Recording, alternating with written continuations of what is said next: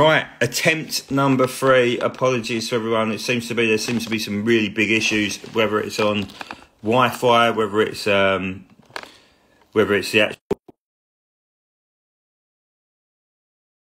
particularly well. So let me try and add the boys back in. We'll have one last crack. If not, we might have to abandon worst case scenario, but we shall see. Right, I've got Dan and Mike back on. This is good. And it's now just now. I'm like herpes. You can't get rid of me. Can you hear me? Okay, yeah, lads? Perfect. Yeah. Right. Well, I've tried to add Sam back in as well, so fingers crossed that Sam comes back in. Well, we've got a black screen. Are you there, Sam? Yeah, should be. Just loading in. Okay, that's good. Turn on video. Can you see it? No. Oh, it doesn't like that, does it? Hold on. Oh, he's gone. He's gone again. Oh, this is fun, isn't it? Well done, Instagram, doing a blinding job tonight. It might 24. It might be linked to where it all went down the other day, wasn't it? I mean, they had loads of issues the other day. So let me try and add Sam back in again. Right, there's a black screen, but there's no Sam now. Can you hear Sam? I can hear you, and I can see Dan, but oh well, that's all you need.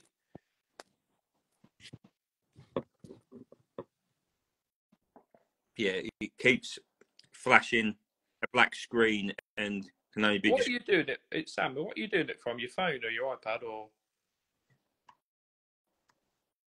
He's gone completely now, by the sounds of it.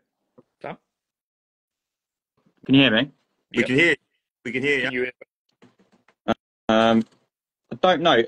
Does it on Instagram online? Does it have the option to do it? Or are you on the computer?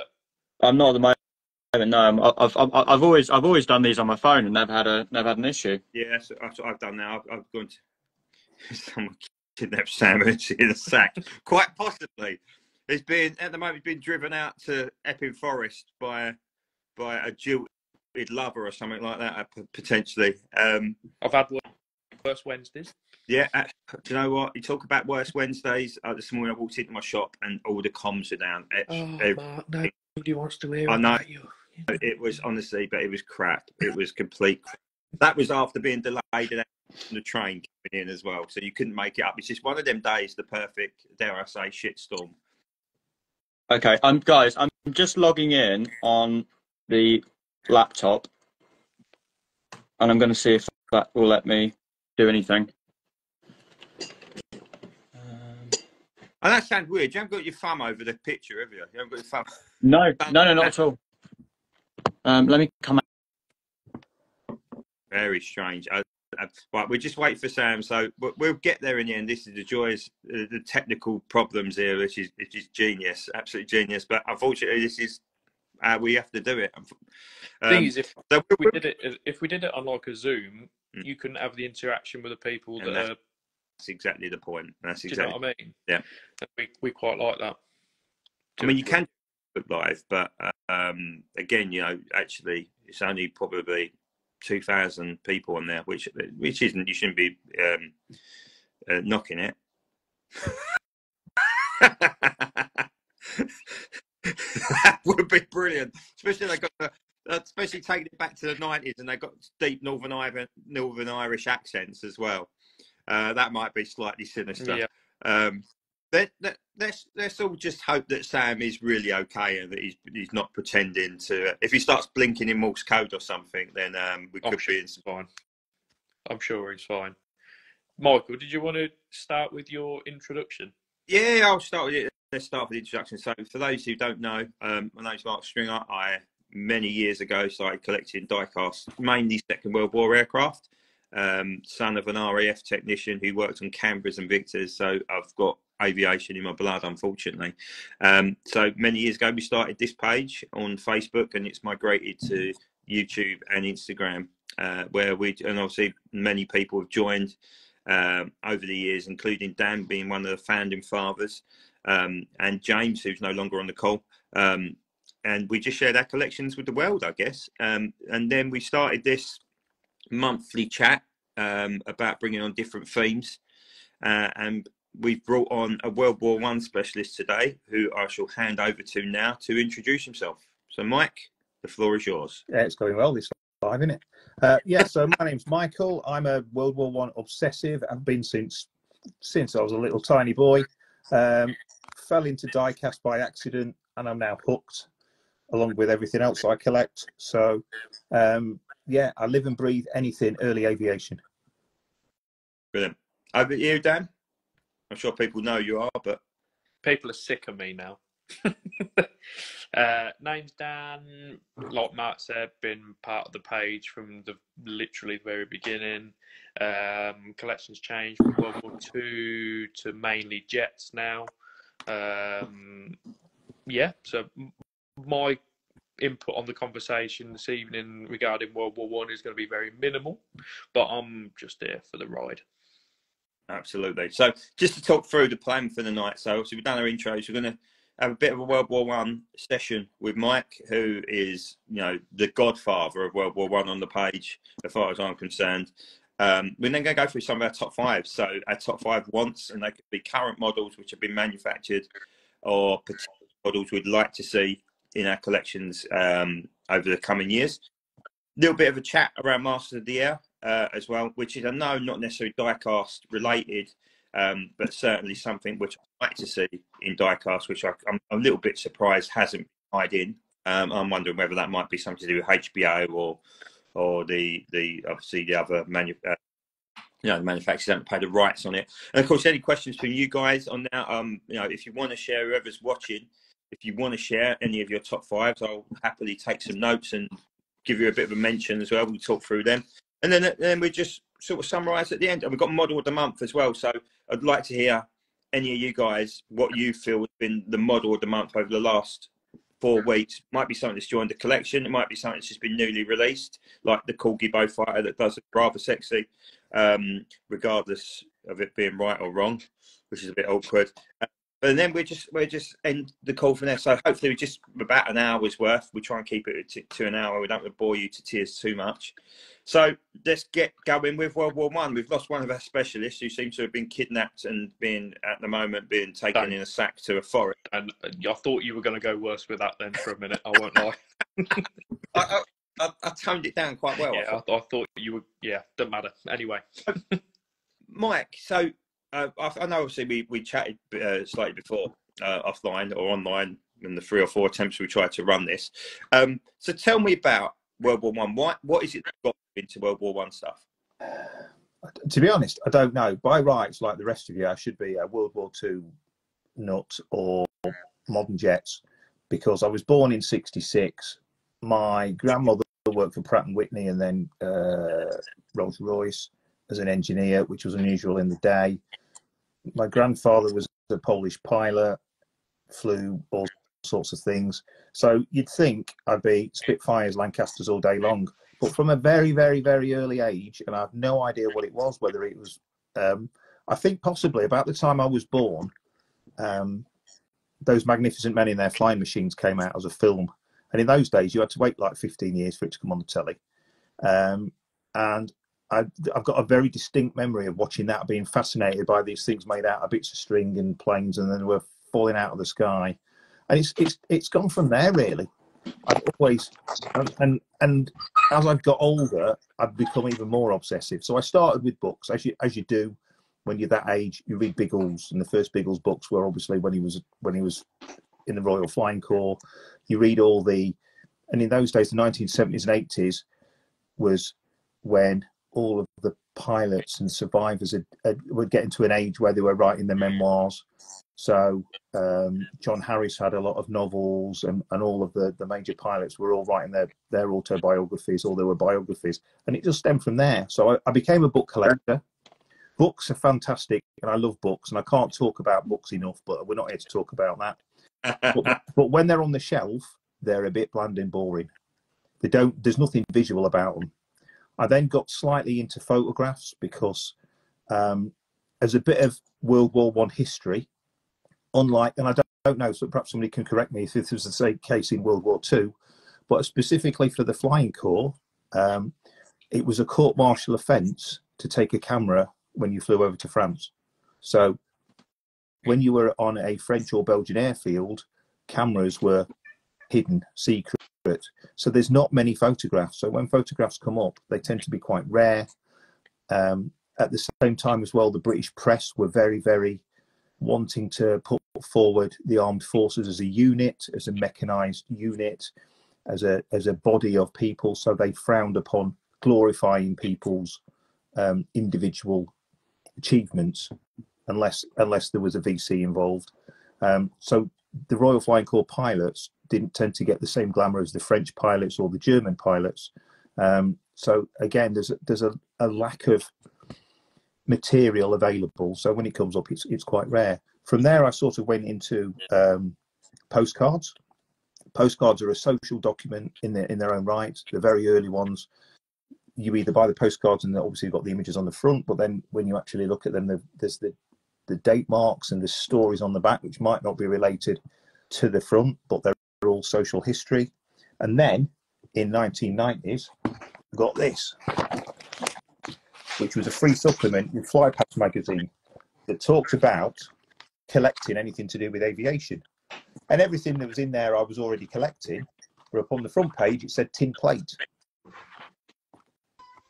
Just as an aside, this is what they assume us book collectors look like. So that's your typical book collector. That's what I dress like when I'm not in front of camera. By coincidence, I picked up that magazine for I think a 10p or something at a charity shop. The following night, I was on YouTube, and I was a bit sick of looking at cat videos, playing the piano, and just the old dodgy thing that you try and get away with after your missus has gone to bed. And I fell into a DWC video about die-cast planes. And for all of my knowledge on aviation in World War One, I hadn't got a clue. I had no idea that die-cast planes were a thing. As a boy, I'd had a bit of a dabble with airfix, but like in biplanes, if you're anybody that's tried to make an airfix model biplane, oh my God, the wings, the bracing, the wire, everything, it's just an absolute nightmare. And I was absolutely pants at it, but I did quite enjoy painting them. So I discovered Code 3s. So one video turned into another video, then it turned into being interested enough to go on the group. Then I found out that you can buy models secondhand on eBay. And it was just one of those things, it's snowballed from there. So my collection now, I think, is about 116, 148 scale, predominantly. I've got a couple of interlopers that are a bit less than that. And the other thing is the range of manufacturers. Hallmark were before they went quasi-religious and made loads of cars in the States, had 2 years where they brought out some 148 scale die-cast models, not just World War One, but predominantly World War One. Model Power were about in the 90s, but they've gone. Matchbox made 4 World War One 1 to 48 models, and then stopped doing it. Carousel have stopped making them. They've got fantastic models, but are the world's most expensive die-cast you've ever seen. Corgi is the only manufacturer that's still knocking them out. And I don't want to take over and talk about Corgi, but predominantly most of you are Corgi mad, or you've got a lot of Corgis in your collection. What I would say is it's a bit of a periphery for the Corgi stable, really. 1 to 48 is a bit of an odd. I know they're starting to do some sort of like 1 to 48s now in the jets and the modern stuff. It's a bit niche, and it does have a few faults. They seem to think that, von Richthofen and Udet were the only 2 pilots that flew planes against everybody else, so they'd knock out 50,000 models of them and missing out other people. But when they get it right, they get it bang on right. And the revelation for me was the Bristol Fighter. When the Bristol Fighter came out, I was like, oh my God, I can't believe. When somebody said they were rumoured to be making a Bristol Fighter, I was like, there's no way they're ever going to make one. It's too complicated. The bracing's too difficult. As a plane, the wheels actually attach through the bottom of the wing. So how are they going to work that out? It's a big piece of metal. It's very, very slim fuselage, big, massive engine up the front. I'm sure they're not even going to be able to get the weight in right, but they absolutely smashed it out of the park. Absolutely smashed it out of the park. And to my mind, it's one of the best World War One 1 to 48 models around, bar none.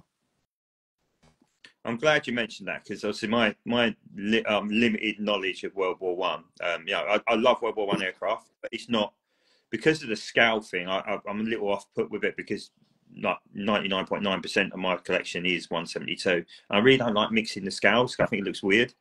But the 148 range from Colgan, I know they're getting a bit of fire at the moment for accuracy on the bow fire and this and that, which, to be fair, some of it is quite justified, which I get, because people are very, very passionate about this hobby.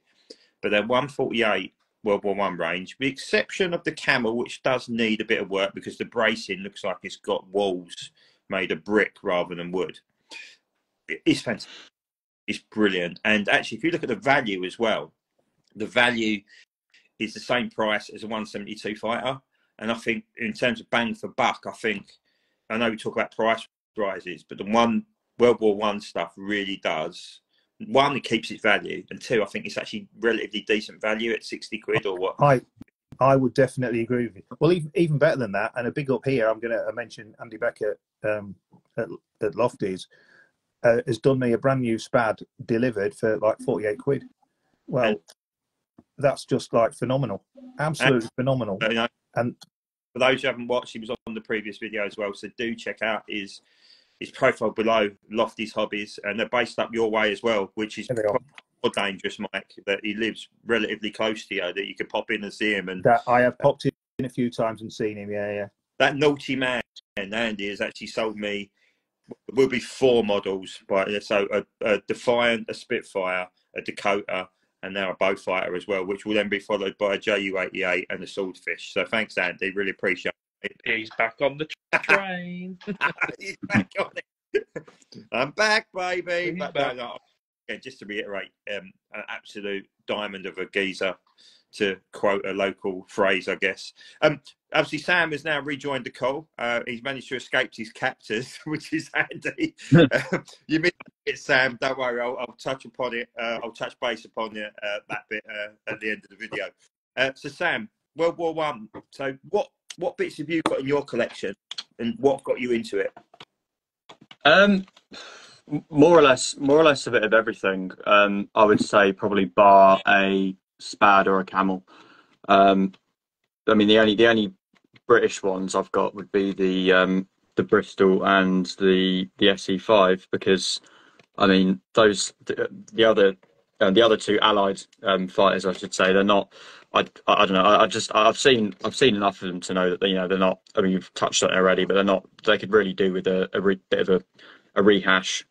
What I have got, certainly, the likes of the D7, Albatross. They're all fantastic, and as you say, like really good value. And I think the first one I bought was a DR1, and it was the Fritz Kemp release, which is now quite a difficult one to actually get hold of. A lot of the early DR1s are, particularly if you think about the von Richthofen and the Camel set. They were only a very, very limited run, and they completely sold out. So they did a special edition of that. The plane Richthofen went down in, I think it was back in like 2018 for the 100th anniversary of his death or whatever. So yeah, it's quite varied. I mean, the paint schemes that they managed to pull off on them are just absolutely fantastic. Particularly the last Albatross and the D7. I really thought they knocked both of those out of the park. And it's quite shrewd to do those two together with the distinctive sort of dazzle pattern going on both of them. So yeah. I think going to Hendon and being in the World War One hall probably sparked my interest on that. Big deal. And of course, there's not another train says when they introduced a wood grain prop, make a big difference aerial finish. Yeah, and on that as well, they've refined that over the years. So when when they started doing that, it was sort of it was wood grain, but it was blocky. But now they've got the technique and the printing down to make it look like actual wood. So if you look at the releases now compared to back then, they've come on leaps and bounds, haven't they? I have. I think the one bit that really stands out for me around World War One is the way they do the pastel lozenge finish on there. So they get a lot of hate. Oh, we get a lot of hate around the mottling on the Luftwaffe stuff, the 172 range, and I guess, you know, it seems to have got progressively worse over the years, which is weird in terms of an overall finish with the advances in die cast making and paint finish and that.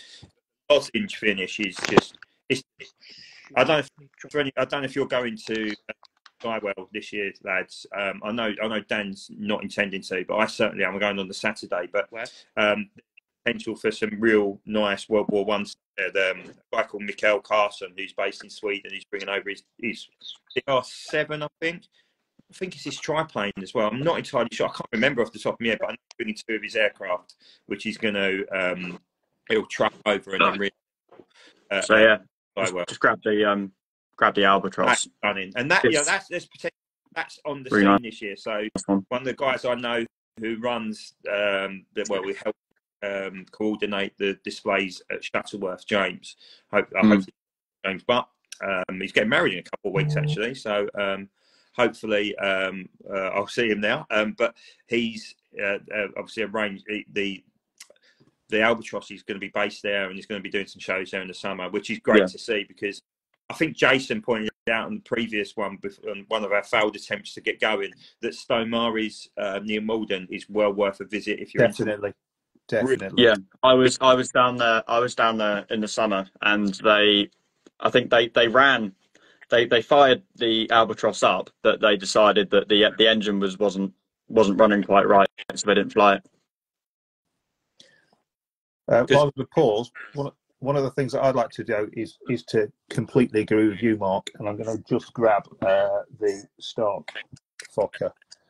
It's going to be very difficult for you to see that, but the mottled camouflage, the lozenge camouflage on the top wing and then on the bottom wing is bang on 100% accurate to the exact colour Pantone, and the slight colours banding is exactly how Fokkers came out of the factory. Absolutely perfect. Beautiful bit of kit. It really is a beautiful bit of kit. And you know, fair play. And this is I guess this is the frustration where you get something right that's over 100 years old, and then we'll do a Typhoon and forget to paint the inside of the cockpit. And I guess that's where the frustration lies. It's just they've got to be, you know. I get Corgi get a lot of pelters. The thing is with Corgi, sort of diverging a little bit, is that they release 6 a quarter or whatever it is, or 6 a third, or whatever the way they work. The 3 catalogues a year. If they get one wrong, it's a high percentage of their production. Where if HM do 15 releases a month and get one wrong out of the 15, it's a very, very small percentage. And before people have had enough time to talk about it, they're on to the next batch of releases, and that's out the door and it's forgotten about. So it's a bit more forgiving for Hobby Master, I think, because they do so much. Well, Corgi is a big chunk of their release schedule. If one is wrong, then it gets a lot of pelters, as we've seen with the Canberra, and as we're not so much on the Beaufighter, although it might be historically slightly inaccurate. It's a bloody beautiful looking scheme. It's certainly one I'm going to be looking to add to the collection. Having a Beaufighter in that sort of that green and grey finish, I think it's lovely. But I'm sorry, I'm going off on a tangent there. No, it's a valid point. And one of the things that they got all kinds of wrong was when they brought out the Albert Ball SE5. I mean, that was just like so wrong on every level. If anybody's ever noticed it, is a little white bit on the tailplane with a New Zealand fern on there. Yeah. That was because it was flown. That actual plane was flown by Grid Caldwell. Keith, I have that. I have that too. But bear with me. Yeah.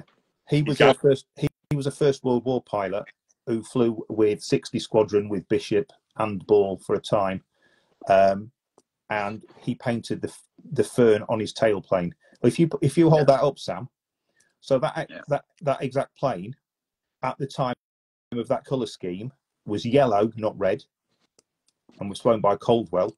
and was never flown by Albert Ball at the time he was in 60 Squadron. By bizarre coincidence, when he was in 56 Squadron, he did fly that plane, but then it was fully PC-10 olive drab. And they got that. I can't believe they got it so wrong. Absolutely so wrong. Yeah, I mean there are some color profiles with his name and that exact scheme. So they've probably just gone off that. If I'm being honest, it all comes from a 1919, I think, painting that did at the time of his supposedly last flight, and they got like a 60 Squadron color scheme on it, and that color scheme was, and again goes back to World War One Bishop, which they brought out, and again the Bishop SE5 is older and obviously a lot more basic, brown prop. You know, there's a few issues with it, but it's still a decent plane. That was bang on perfect, and the Albert Ball was just absolutely shocking. So yeah, they're not infallible, but when they get it right, they properly get it right. I've talked about Model Power and Hallmark. Model Power specifically have got some fantastic. They only tend to make DR1s. There's about 6 of them in the selection, including Jacobs, including Kempf's. Kempf's is actually, I think, nicer than Corgi's Fokker, but the issue is with them, because they were built in the 90s and accuracy wasn't it. They've got same colour props. So Jacobs black DR1's got a black prop. Kempf's green Fokker's got a green prop. The Richtofen's red Fokker's got a red prop. So it's little things like that. But when you're a proper nerdy collector like me, it doesn't. The accuracy has to be there to a certain extent, but you want to collect them all anyway. You know, we're going to go into, obviously, that's the danger. Everybody's top 5. One of the ones in my top 5 is Matchbox's 148 Frank Luke. It hasn't even got any bracing wires. You know, it's like the wings are thick, the struts are thick, the wheels are all wrong. But I've never ever seen one, and it's in my top 5. Yeah, I mean, you got to consider, and I guess also trying to code through a World War One aircraft with bracing already fitting and stuff must be significantly harder, I would imagine, than flat. I personally wouldn't want to attempt it. Because the best way obviously is you're a bit of a code free man now, Dan. Now, but you've got your airbrush giving it all, and of course Gary as well. Back in a minute. But you can dismantle the jets, can't you, in pieces bit by bit with a World War. They literally just pop apart. Whereas World War One, you take all that wiring out, and it's never going back in the same place that it came out of. No, absolutely. The only thing, just a little bit of input in regards to like all the colours and obviously World War One, like I've said, I ain't really got a massive clue on. Although I've really listened to that and found it interesting. Was what I find with Corgi is you'll see, and this isn't me defending Hobbymaster because they've cocked up on numerous releases now in regards to some of their jets. What you find with Hobbymaster that Corgi don't do is Corgi all of a sudden just released the finished aircraft and photos, like the pre-pro, if anything, of the Canberra, for example, at Air Tattoo, the colours were bang on. And I think, don't get me wrong, did they admit that there was an issue at the factory? Did the factory cock up on that? It's been mentioned. So I know. So the one thing I find with Hobbymaster is they released the photos of the pre-pro on their website, and then they do actually take note of what a lot of collectors, and I'm not being funny, in my opinion, the likes of Michael and Sam, they're the enthusiasts, and that's nothing against the producers. The producers are there to make the money. They're there to run the business. They're not necessarily going to have the information or the, it's going to sound bad, but almost the get up and go to do the research they need. They're against the time scale, blah, blah, blah. So putting that information out there on, say, for example, MH3, you've got numerous, more than me. I mean, I'm just a beginner when it comes to jets. But, I mean, you've got numerous collectors on there for jets. You've got Michael for World War One. I'd be putting the product towards them and going, this is our pre-pro. We're not going to commit to any painting until this is signed off, and as a collector enthusiast in Michael's position, World War One nutter, does this look correct to you? Until that's a yes, I wouldn't release any. The Canberra and the latest Bowfire being a prime example. I think the issue, and this is not to defend Colgate, because I think there might be a day soon where manufacturing could well come closer to home, because I think the cost of shipping is now becoming prohibitive, especially with obviously all the Houthi rebels bombing the crap out of anything that tries to pass them at the moment. I think it needs somebody on the ground, and I think we mentioned this before. We spoke about price rises and stuff like that, and it needs somebody in the factory on them, whether it means a Chinese representative, someone who's a Chinese historian, just somebody. So you got to remember, the factory is here in China, Colgate down in Margate, Ramsgate, wherever it is. Sending pictures is not good enough. Seeing the actual product, not a pre-pro, an actual production copy before it goes in, because all that with Colgate, and they've done the right thing. So David has joined Model Hangar 3. Michael Clegg's been on there for years and years and years. They've done the right thing to try and engage with the collectors, and I guess we played a little bit of part in that, doing stuff with them, which is great. And I actually feel for David, because he's gone on there with the right intention to say, look, we want to make this right. We want to fix it. We want to have the best possible products. And actually, they've been let down by somebody either putting the wrong mix, and they basically all leaked out onto the internet before it even became. I don't know what the Mandarin is for paint the bloody cockpit or put the second drop tank in, but that information, it clearly isn't getting across very well. No, and I can tell you now, they are frustrated as we are. Yeah, they're not going to be product is going to make money, whatever, because the Typhoon is a wonderful bit of casting. It's a brilliantly designed model. It's a fantastic addition to model aircraft collecting. And then something as stupid as that come out, they must have been kicking up. If that was me, being the extroverted character, and I'm part of Colgate, I'd be kicking over my table. I'd be throwing things through the window. I'd be smashing the place up with frustration. They're passionate. These guys are passionate about it. They're not just money men put into the role. They are there because they give a shit about the product they produce. So that's the defence side of it. But then it's inexcusable when you're paying top dollar, £150, £80 for a Typhoon to have that mistake. So you get both sides of the argument, and I know we strayed off a little bit from World War One here, but there's great. Just imagine if they fight, then that's exactly, I guess, what we need. We need to keep putting the pressure on, because if we don't talk about it, then it'll happen again, and it'll happen again, it'll happen again, and again. And we've seen it. Like I said, Hobby Master have made mistakes. You've got to remember, even someone like Noel, who is in his factory, QC in every single product. Not every one of his products coming through is perfect. No, so one of his Checkmate is, I think it was the Checkmate's F14. It was supposed to be black, the nose section, and it come out like a royal blue, and it's like, that's not right. But he still sent it through anyway.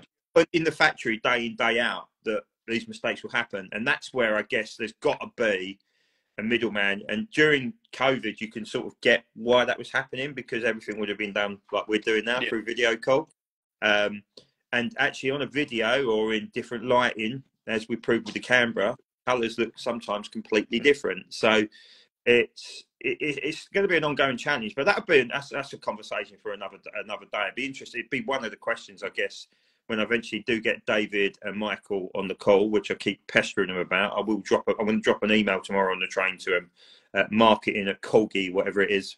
He's got to direct them and just say, look, get your act together, mate. I want you on the call. Because there's lot. We've just been waxing lyrical about how great the World War One range is, and if you can produce something as intricate as a lozenge pattern on a Fokker World War One aircraft, then why can't we get a bloody cockpit painted? Which is and that's guess their frustration. Now, like I said, but I know they're passionate about it. It's not that we're just. I mean, they've taken a lot of unnecessary flack, I think, on Model Hangar 3. I mean, to be fair, they're a bunch of miserable old gits on there at the best of times, and they bless them. But also very knowledgeable old gits, may I add. And I do apologise if Christian's watching, but he is an old git. Oh, yeah. But someone like Mark, who's obviously on the DWC page, Mark Harbour, who wrote a really detailed reason bow fighter isn't right. The guy has done his research. He's put the effort in. We should be using that inside. The industry should be using that. Exactly, and that's what how much of an effect would it have on Corgi, for example, and Hobbymaster? But how much of an effect would it have on their business and their reputation if they were to turn around and go, collectors, we're looking at releasing this. Does this look right? Yeah, job done. And then you've got to put until you've only got the collectors to blame them. And don't get me wrong, I know Corgi do use certain people out in the collecting world, so to speak, to do a lot of research for them. We know a few of them, Mark. Can they venture out into different places? Do you know what I mean? I don't know. It's an interesting discussion. I know several people would be more than happy to have input on the production and not ask for anything back. Well, in fairness, I would, and Exactly. and I'm not putting myself forward, but I'm probably one of the biggest living experts on World War One aviation and early aviation. That being said, that's because most people that were into it are dead. So by default, through old age. But I've got a massive. I mean, I've got a huge library, probably one of the biggest libraries in the world. Photographs, images, books going back to 19. I mean, I've got here Billy Bishop's autobiography, first edition, 1918. There's information in there. Because they couldn't take photographs, they described planes in detail, colour schemes in detail. I'm more than happy to open it up. If somebody from Corby wants to come and spend the afternoon taking photographs and scans. Exactly. It's in my interest because I'm the one buying that model, and I'm going to be the one saying, no, that's not right. That's the wrong colour scheme. But then wheels are different. If it comes out wrong and it's been the collector's input into it, we've only got ourselves to blame. I suppose the worry for the manufacturers would be then still no one's buying the model. I don't know. It's a what I'd do, Michael, is contact Clegg at Corgi or David at Corgi and turn around and go, I'm more than happy to provide support, not ask for anything back, but have email conversations with them and say, if you ever need help in regards to the World War One models, or I'm presuming just World War, but any of the models, I'm more than happy to have input towards it. Yeah, definitely. I mean, if you like I said, we spoke about the Model Hangar 3 before. The knowledge of that plane, the stuff I've learned just by reading write-ups on models is unbelievable. And people, again, you talk about time, investment of time. Some of the things written in there must take an hour or so to write, find the pictures and attach, just to add some context onto that model and why either it's right or it isn't right, or some of the detailed history around it. It's phenomenal, absolutely phenomenal. Yeah. And I'm sure Hobbymaster use that. I'm sure Caliber use it. I'm sure Corgi use it as well. And I just hope that there is more of an open door policy in terms of, right, actually, we've done our research, but let's just double check it and cross check it because there was an incident. So with I've used Mark as an example, and this says a lot about Mark Harbour as a person. So he fed back around ML417 being wrong in terms of the cannon placement and the outer and inner and the D-Day stripes and stuff like that. And he actually said, "Oh, it was wrong. I thought it was this," but he'd done so much research. But what he'd seen was post D-Day and not the actual time of D-Day, where they then swapped this. I think it's a C wing to the E wing, or whatever it may be. The placement of the bomb racks underneath, and how that affected the stability of the aircraft and stuff like that. Yeah, he put up his hand and went, "Do you know what? Look, this is the information I've got," and actually it was slightly wrong. So, like, fair play. But that's great because that shows you even the experts. We're going back to a time, you're talking World War One. and the lack of pictorial evidence. 100 years from now, somebody wants to make the Blackjack Typhoon, there is thousands of digital pictures in the realm, digital colorized pictures. You go back 120 years or whatever, or would be 200 years to World War One. There's naff all other than books that Michael's got and descriptions. So it makes sense why it could be slightly wrong. Even World War Two, everything's black and white, and when you colorize something, you're assuming colors. Yeah. I mean, it's on the, I think on the Berthold D7. Michael probably know. I believe that was meant to be lozenge underneath. Yeah. But it turned out white. And also I think it was meant to be an earlier one as well. So it didn't have the louvers going down the side of the engine cowl. Is that right? Correct. Yeah. But what they did get right is the little bit just in front of the German cross, which was on his actual plane painted in olive green. First time I looked at that, I went, somebody's done the research on that.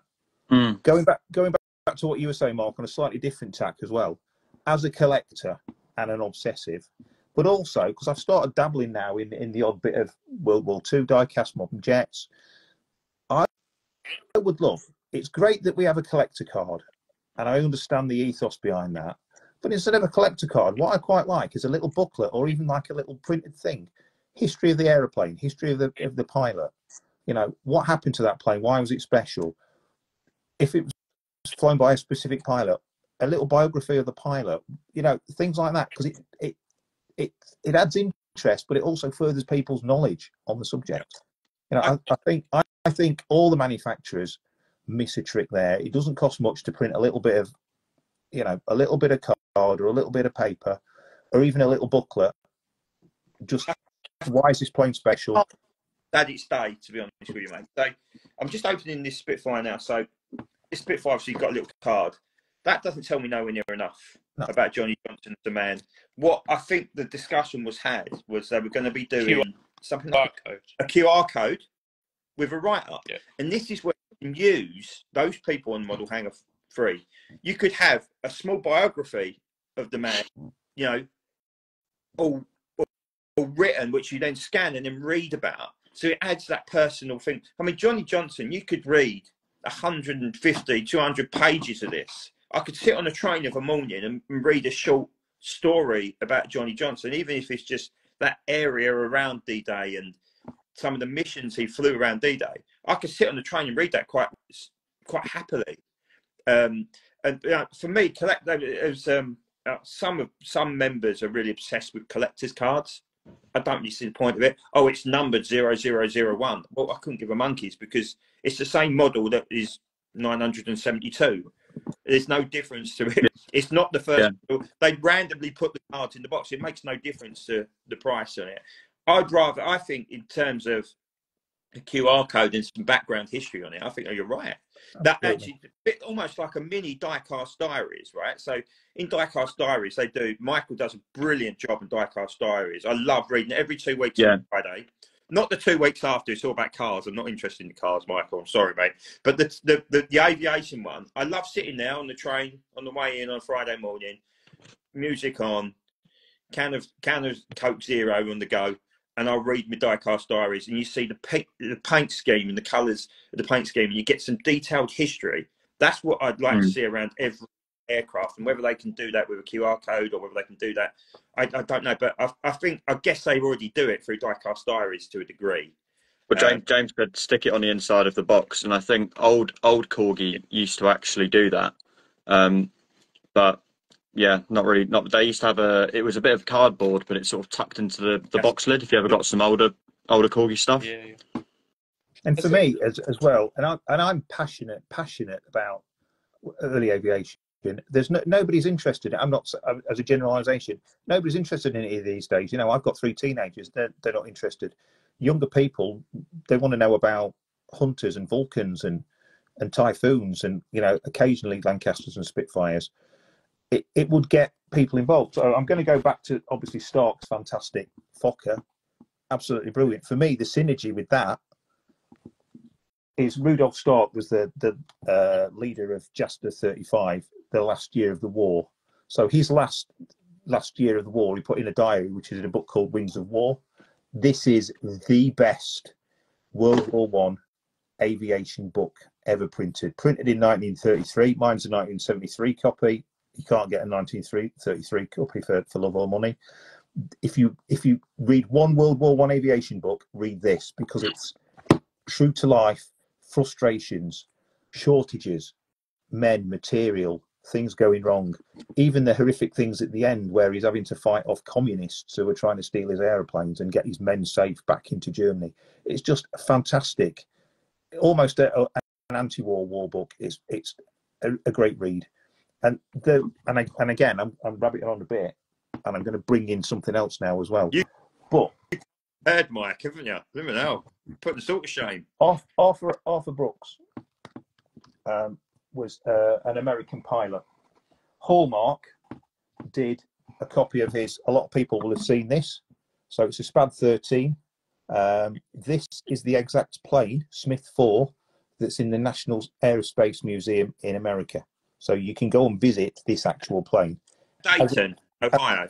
Yeah. As a small point, the roundels are wrong, but that's Hallmark. And also, for you collectors out there, this is number 0528.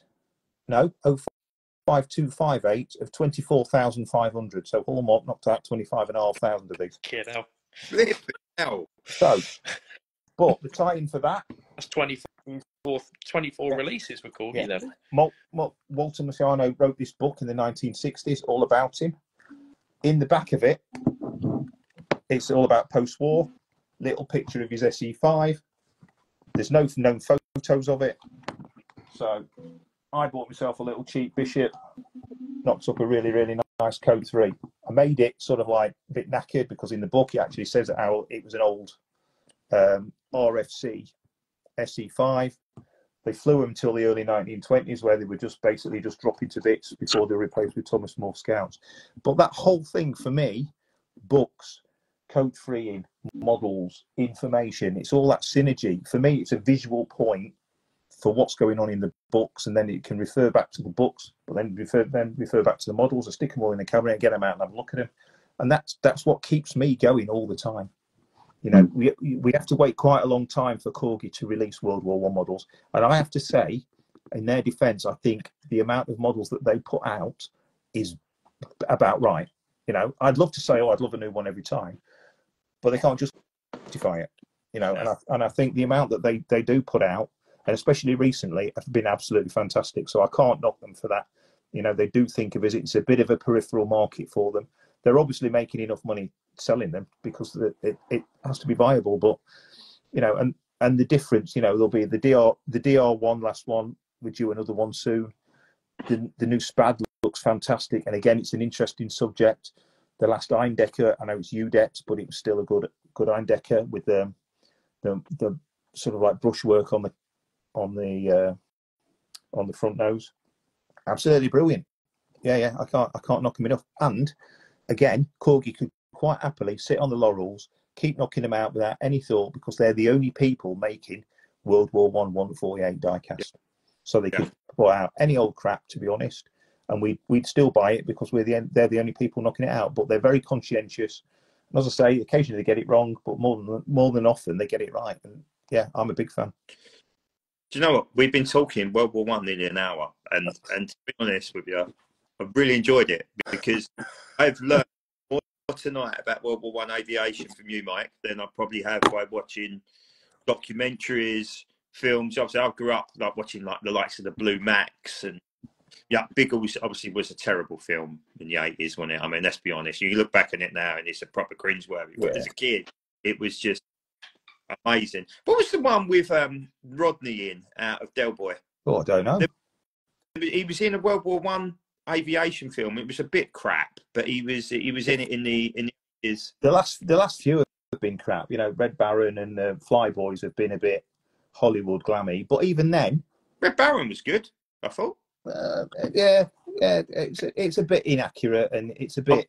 I'd like to bring in now Masters of the Air, because the same issues I have with the Red Baron are, I think, what people are having with Masters of the Air. And I have to be honest, I haven't got Apple TV, so I've only watched brief snippets on YouTube or TikTok, but it does seem to me the Americans, how they didn't win the war, because they seem to shoot down like 500 Messerschmitts every mission, which is amazing because the Messerschmitt seem to fly in at like 5 times the speed of the B-17s, and I think is it a bit Hollywood glory, or is it quite accurate? Well, what I'll say is hold fire until you've watched it. That's all I'll say in the matter. Yes, it's got its issues, but it's actually amazing. And we'll get to that. We'll touch upon that at the end, I think. What we do, we're going to knock World War One on the head for now, and move on to our top 5. So before we get to our top 5s, we'll start with Dan in a minute. A couple of people have put their top 5s on. Anybody who's watching, you want to put their top 5 once. So it could be current models which are out there, or ones you'd like to see made.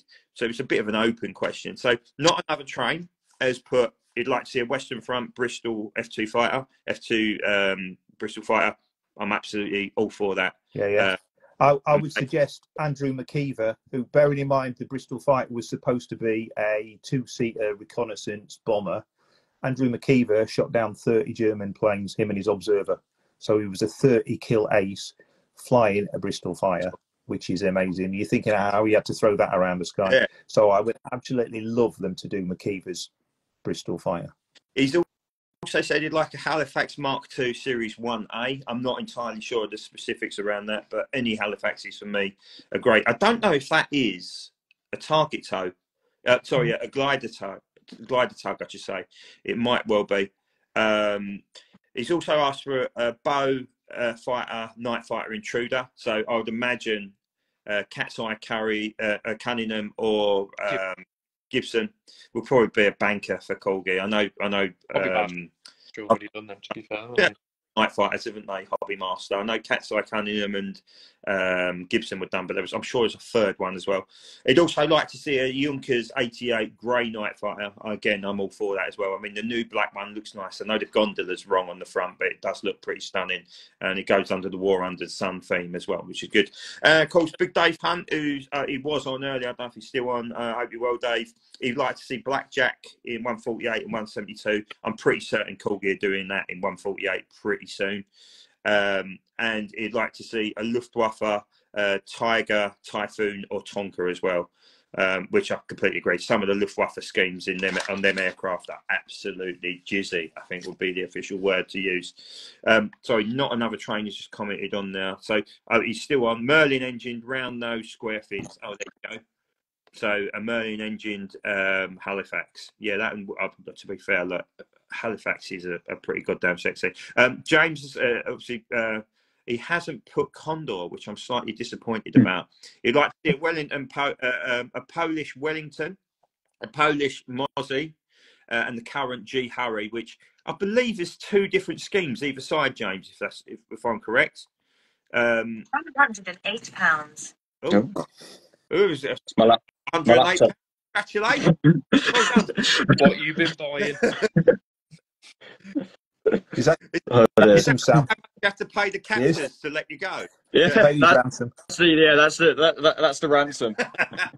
So Dan, we're going to go over to you. I've written down. I'll read yours out, and you can talk them through because obviously I've only got the numbers. And I don't know the specifics around it. So the 5 you sent me, there was 2 F4 Phantoms, and they were HA 19051 and HA 1963. Yep. There was an F18, which is HA 51215. These numbers might mean something to someone. So, and 2 F16s, which are HA 3845 and HA 3854. Talk me through.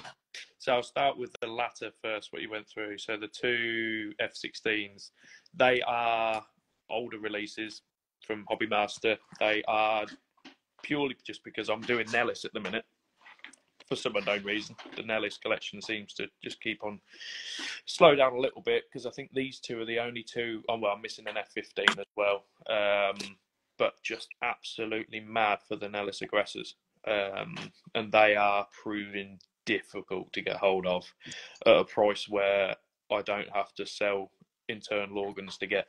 But to be fair, even at that, they're just not coming up at the minute. I will find Nellis. when I was in Vegas, I was meant to get a Uber to Nellis Air Base, and I had stroke and I couldn't do it. And one of my biggest regrets that I didn't do it. My sister, she works for the US Air Force, and her and her fella went out there. They went to Luke, and even though she works for the Yanks, she couldn't get anywhere near on to base at Nellis. It was ridiculous. Luke Air Force, not a problem. But yeah, Nellis was just massive. No, can't go anywhere near here. You can go like doing all the spotting around the edges and stuff, but yeah, she couldn't get anywhere near it. But one day I want to get out there. There's so much that goes on. I want to go out there for red flag, but kids are preventing that at the moment, I suppose. As well. And what they do now, when the Thunderbirds return to base, they actually fly down the strip as well. Yeah, it looked pretty cool, I must admit. I wouldn't mind getting out there. So yeah, them two, just to almost complete the Nellis collection until Hobby Master are just releasing these two newer ones I think they're due in May, June. They've just released the pre-pros, and going back to colours, they released the pre-pros, they come up wrong. The tan one was pretty much bang on, whereas the bluey one, it was slightly too light a blue. It needed to be. Anyway, they put the photos out, had the research back, and they've altered it. Job done. So we'll see what the final production photo comes out for on that. What else was it? I've taken notes, Matt. Scary, isn't it? HA 19051, so Puking Dogs VF143 F4 Phantom, purely because I've got the previous release, the F18 Cagbird and the Tomcat as well. I wouldn't mind the newer one, just because it's a Puking Dogs. Got a bit of a soft spot for VF143. It was probably the only Tomcat I've seen at Mildenhall. I say I've seen. I was probably about 8 months old at the time, so I don't remember it, but you might not remember it, but you did. But I've been there alongside a Puking F14. So that one, Screaming Eagles HA 1963, Screaming Eagles F4 Phantom, just because I love colourful schemes. Looks like a cracking bird, and the same for the F18 Rhino VFA 27 from the Royal Maces, just because at the minute I'm going mad for colourful schemes. I don't get me wrong, I love a grey, like the grey schemes. They're almost the workhorses of the US Navy. Not a problem with them at all. But the Cagbirds, where they've got all these bright colours on, a lot like the World War I stuff that Michael was on about. I don't know, they just stand out better to me on the shelf. I've just picked up the Shrikes F18F, the orange and black one, and it just looks absolutely mega. Really does. We've got sat behind me at the minute. I got a couple of Jolly Rogers birds sat behind me at the minute, and Hobby Master keep on knocking them out. And I don't think there'll ever be a Hobby Master catalogue where there isn't something Jolly Rogers. No. It's just mental. They just say, so yeah, that's my top 5 at the minute. You could ask me again in 3 weeks' time, and that'll probably change. Yeah.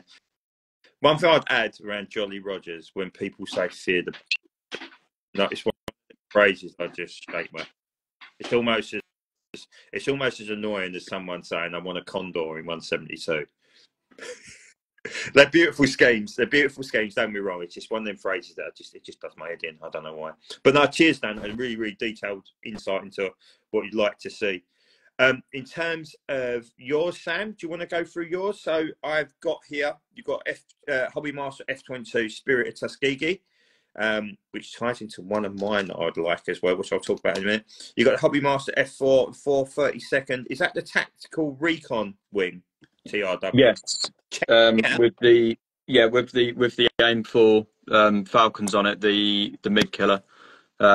Very, very, very nice one, and actually a really, really good sort of story behind it.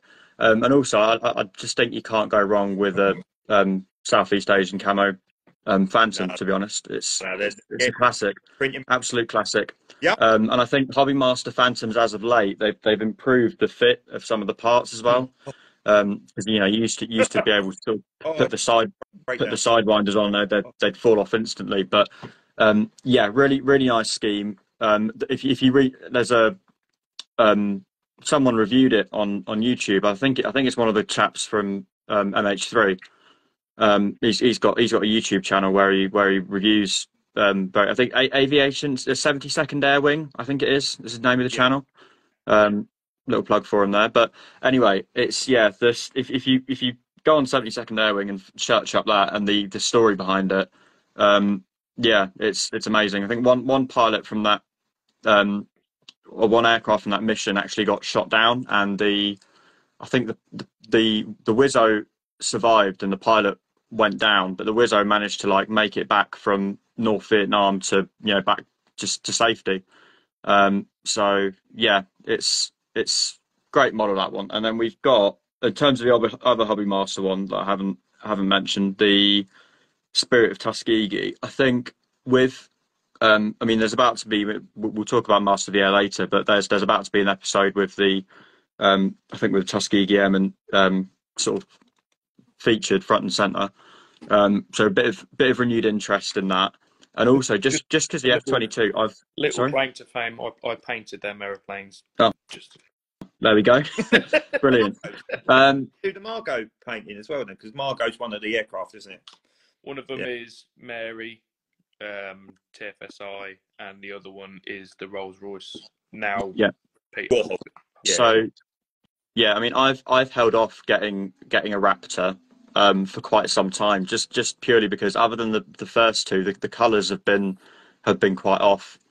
But I think with this one, I think we can allow it just because of the homage, I think.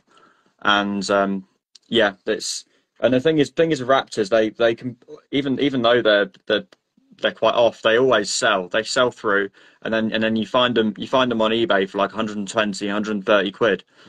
Not long after release. So yeah, very popular. And I thought the reason why I put that in there, if I was going to add any F-22 to the collection, it would be that one, especially because it's going to be. I mean, in the next few years, it will be history because of requirements and the fact that they haven't put the helmet mounted sight on it, and then the F-35 pretty much fulfilling its role. It's going to be consigned to the history books quite soon, which I think is quite sad, because when it first sort of came out, it was the absolute bollocks. But is it? And that's the irony of such a magnificent aircraft. It's not done anything. It's just been there. It's not been used in anger or really. It's like I think it did. It shot down that balloon, and I think it did have some action in Syria, which was like a big headline moment. Oh look, we've done something. It's one hell of a deterrent, the F-22. I certainly wouldn't want to go like one hell of an aeroplane. Dare I say, I'd love to see it come up against the Su-57 in and see what its real capability would be like. Because obviously the Su-57 is a hybrid Russian rip-off. I think they've only got like 4 operational or something stupid like that, like the Russians, haven't they? Yeah. But it would be an interesting fight to see what it'd be like in the top pilots' hands. Obviously, it'd have to be, the pilots are the key things. I know he's got all the technology, but the pilots are what make the aircraft. But it is. I mean, look, let's be honest. We'd rather not see it in action, wouldn't we? Than being in action. We're in a bit of a funny place at the moment with it. But yeah, it's weird, isn't it? An aircraft that's so advanced, so technically capable, has not been needed to be used in any shape or form. Well, the advanced tactical fighter program was born in 1981. Height of the Cold War, where it was fully expected that hordes of Tu-95s or what have you were going to be coming over any minute. So it's very much a Cold War, and it was to replace the F-16 and the F-15, and what we've seen happen is the 16, the 15 continually upgraded, and the F-22 kind of they stopped. They built 195 of them, and then they just sort of stopped. I'll tell you what, though, we're talking about the F-16. I think we're about to see what its true capability will be like when the Ukrainians in the coming months start to use it. That'll be its real litmus test, because again, you know, other than the Israelis and maybe the Pakistanis as well, they've used quite a bit of F-16 activity. The Yanks didn't really use it as much during the Gulf War. It was more F-15s, wasn't it, and the other aircraft. It seemed to take a bit of a back seat, really. Be interesting to see how that gets on. Again, you know, hopefully by then they don't have to use it, and you know, the Russians and. But it's still, considering how old it is, it's still one hell of a car. It's phenomenal. It's absolutely. Every time I see one fly, it's so agile. They chuck it about. One of my favourite displays, and I don't think we'll see it back at Air Tattoo this year, is Solo Turk, and he just absolutely throws that aeroplane around the sky. It's mental. Well, the Belgians, the Dutch have bit the bullet now, haven't they? So no, the Belgians. I think the Dutch have as well. I think the Dutch. Yeah, I'm pretty certain the Dutch, because all the Dutch ones are going to Ukraine, aren't they? Yeah, they're transferring to the F-35, aren't they? Ladies, gentlemen, I'm going to have to love you and leave. That's all right. My phone has just clocked down to 3% battery. No worries. I'm going to get some kicks. I'm up in the morning, but lovely speaking to you all. No worries. Yeah. We'll crack on in your absence. Don't worry, mate, but thanks for joining. Enjoy, boys. See you later. I'll see you later. So the next one to touch on, Sam, was a proper left field request. The HE177. Oh yes. So is that is that my Condor? You can say. Yeah. Well, I mean, well, I think it's more interesting than a Condor personally. You know, in terms of looks, in terms of the backstory, how it was a requirement to only have 2 engines, so you know it could be capable of dive bombing. Yeah, I think it was they had massive issues in the early days with the engines, didn't they? The engines used to randomly catch fire. Yeah, they were colloquially referred to as the Reichsfeuerzeug, which is the Reichsleiter. You know, because they always used to burn up. But they made over 1,000 of them. You know, they weren't. You know, which is kind of on par to the Beaufort, which before Corgi announced the Beaufort, I didn't really have much, you know, much knowledge on it at all, really. You know, bit of an obscure one, but the 177 played a role on the massively on the Eastern Front. You know, the mass raids, mass bombing efforts there, and to a lesser extent took part in Operation Steinbock, which was known as the Baby Blitz, which was in 1944, so sort of towards the end, where the Luftwaffe basically decided to have like one last air offensive against Britain.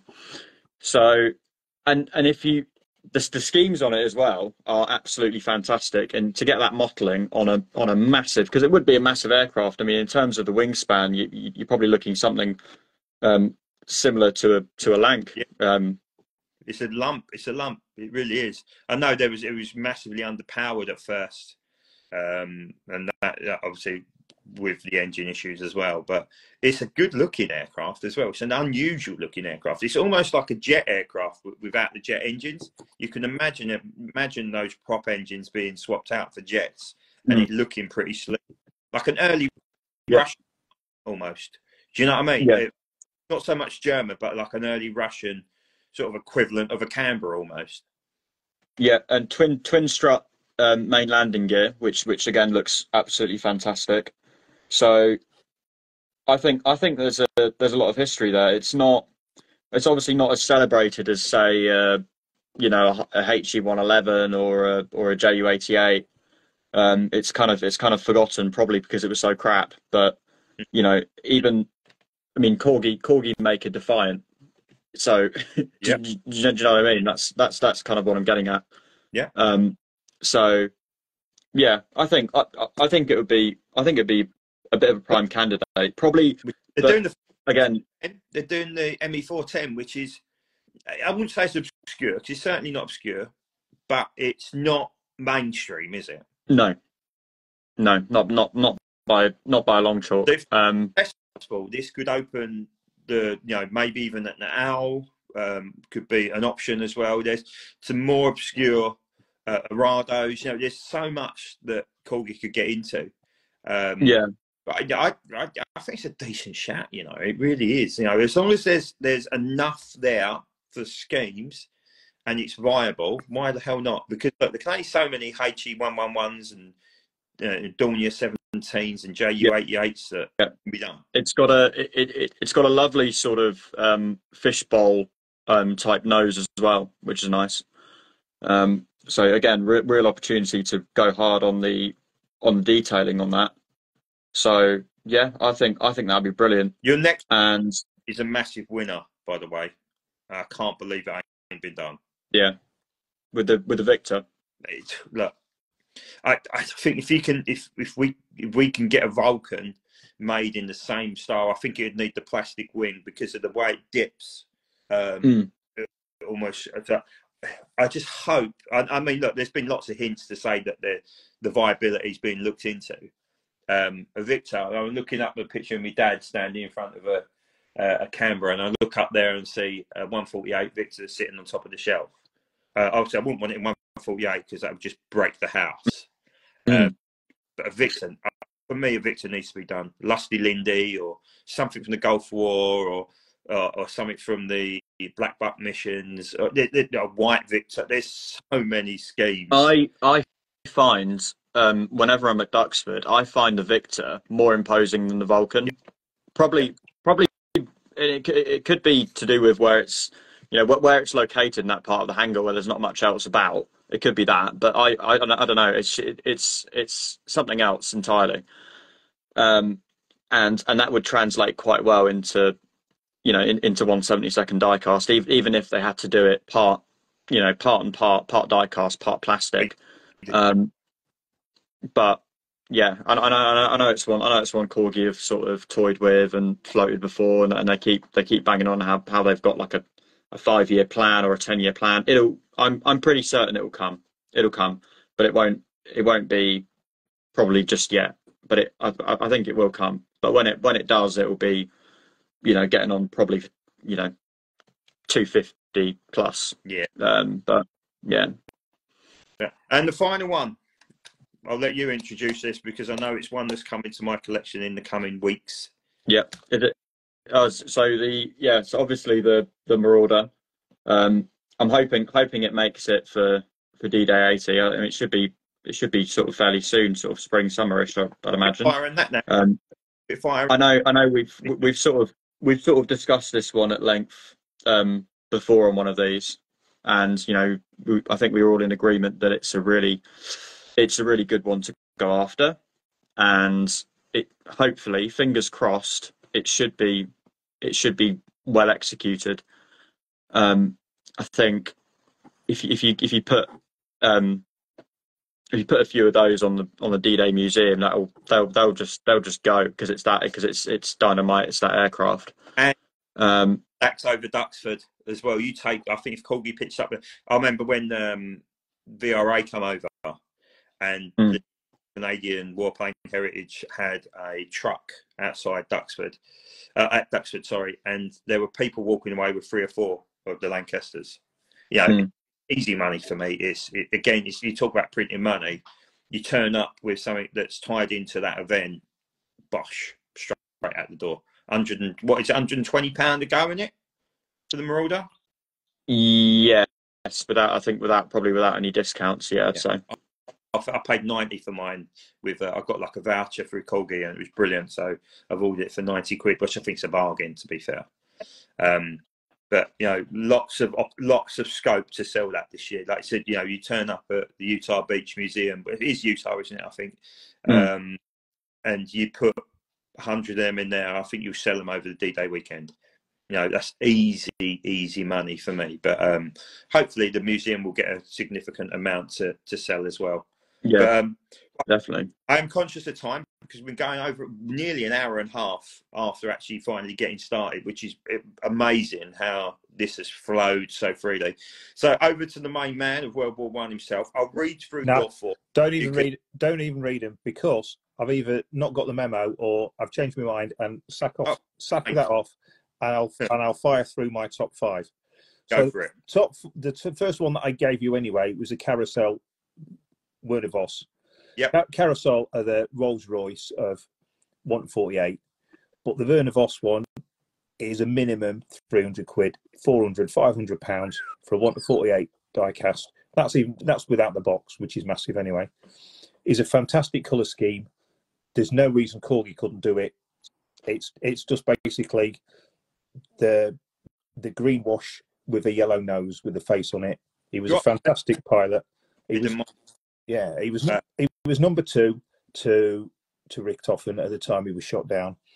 Would be easy to do, would be fabulous, and it would save me probably 300 quid. Second, I know people have been coating the Camel off, and it is a bit of a tired old thing. I'd love to see the Camel Night Fighter.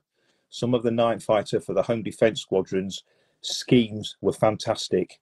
They'd got World War II style roundels. They had a Lewis gun over the top wing because they couldn't fire the Vickers because it blinded the pilots.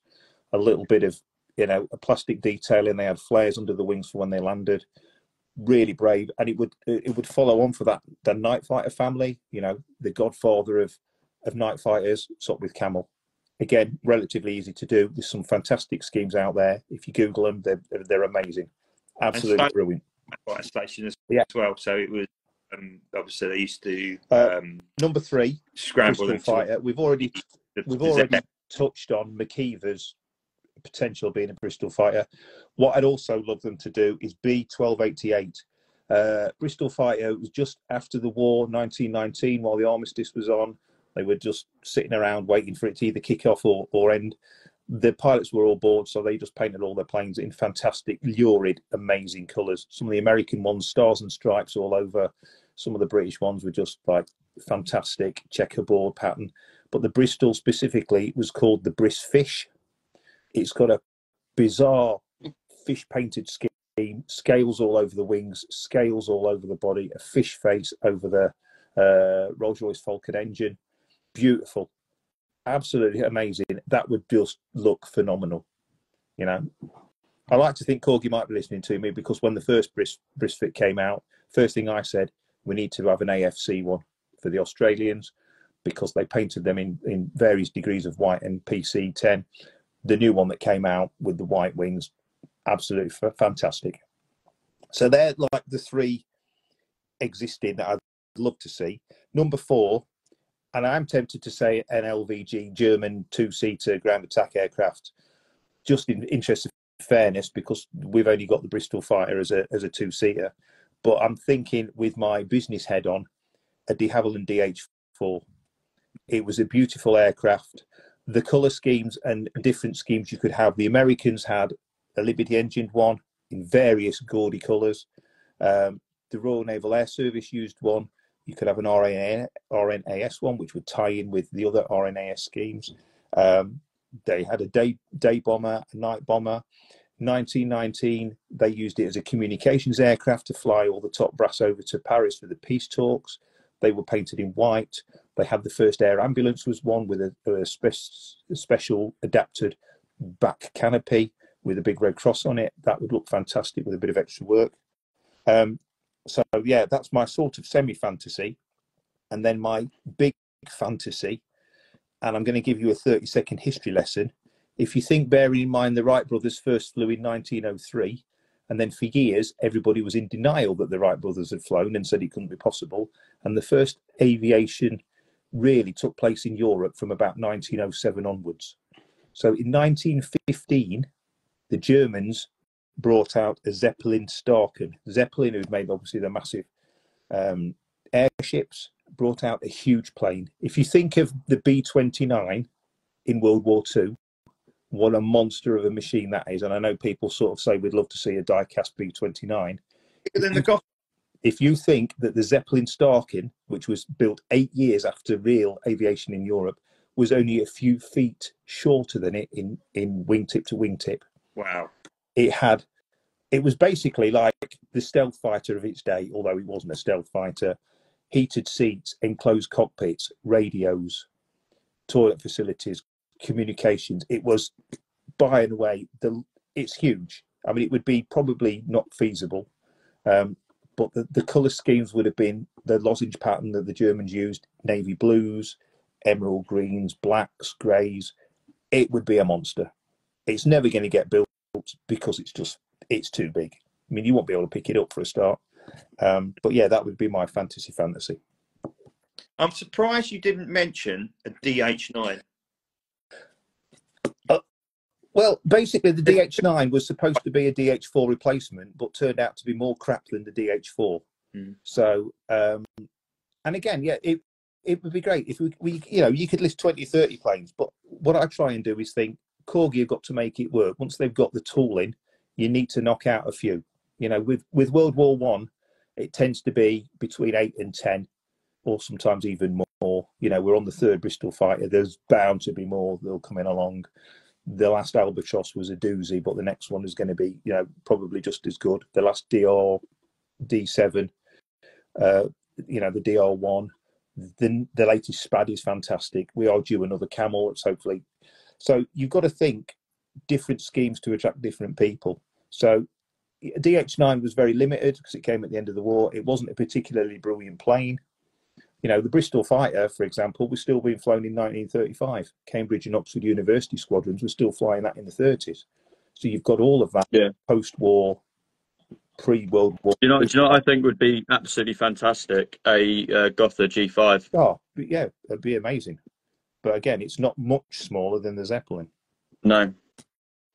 And again, lots of history. Altair made a Gotha, didn't they, in their biplane series? I think it was a special if you bought the entire lot. It's very hard to find those. Not easy. It's got a lovely lozenge scheme as well. Yeah. I think it was branded as a D'Agostini one in a lot of the European. I've seen one, but it's 172, so it's out of my. Yeah. Although saying that, check this out. This has got to be the biggest potential. It's not fully die cast. It's got canvas wings, but that's like about a 112, 110 scale. That's stunning. Absolute ton. That is beautiful. Absolutely gorgeous. Nice. So I have deviated. I did say, I did say to start with, I just have one or two, and now I've ended up with over 100. And then I said 148 only, and I've got a couple of 135s. I've got a 112. I've got a 110. So a full size one next, I think. Yeah, well, you're not far off it, mate. You're not far off it. Right, so I'll get on to my top five. I'll try and whiz through them as quick as I can. First one is just one I've never managed to get hold of. And Dan, who's now not on the call, managed to have two of these at one point. I think Jason, who's been on the call, has had about 10 of them. And that's Just Jane, the Lincolnshire Aviation Heritage 172 Lancaster. I live in hope that the guys at the museum decide to commission another 1,000 run Just Jane, which wouldn't surprise me if it gets closer to airworthy, because I think it's easy money for them, and fingers crossed they do. I know it will devalue the original run, but it's something Hobby Master are doing now, so it would not surprise me. The second one, and this is where I sort of ask in hope to anybody on the Model Hangar Free Forum or anybody I know, is the Gemini P51C and tying in with Master of the Air in a Mason bell. It's the hardest Gemini P51 to try and get hold of. It's a stunning bit of kit. It's the only one that is not in my collection. So if anybody knows where it is at any given point, please let me know. I've only ever seen it once on eBay in the last 5 or more years, and it's always been at 150 quid or whatever it is. I don't really want to pay 150 quid, but it's getting to the stage where I might have to, I think, in order just to get it. The third one, which again is not a mainstream aircraft, but it's an aircraft that we see on the UK scene, and that is a 172 P36 or a Hawk 75. specifically the 2 aircraft in the fighter collection at Duxford, the all-silver P-36, or obviously the Battle of France Hawk 75. Lovely bit of kit.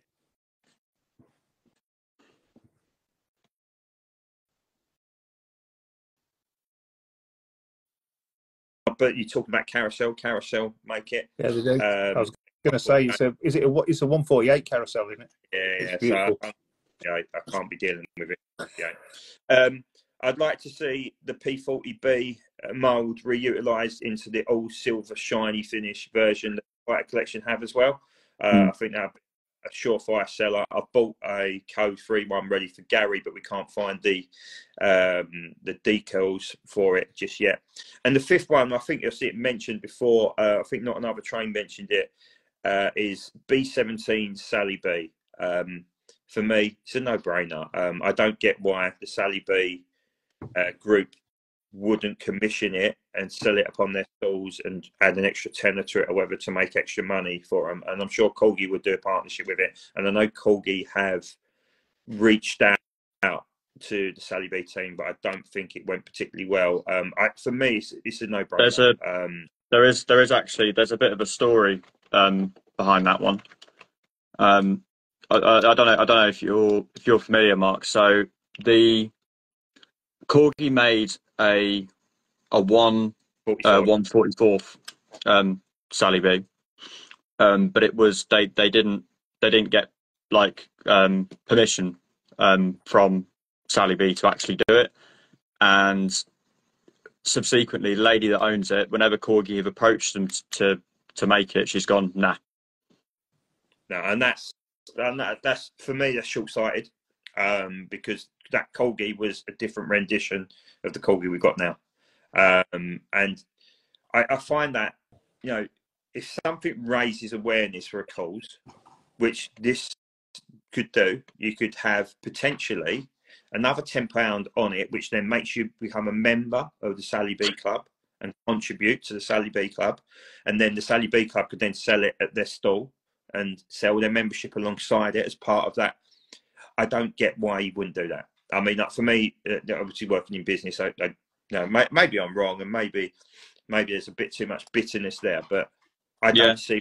I mean, in the same vein, maybe Corgi could maybe look at doing Miss Pickup, and doing the same thing, and donating to the Catalina Society. Yeah, but yeah, I suppose it's a bit of a sad one, because they would like that Sally B is so iconic, and it's for anyone in this country, it's the B-17.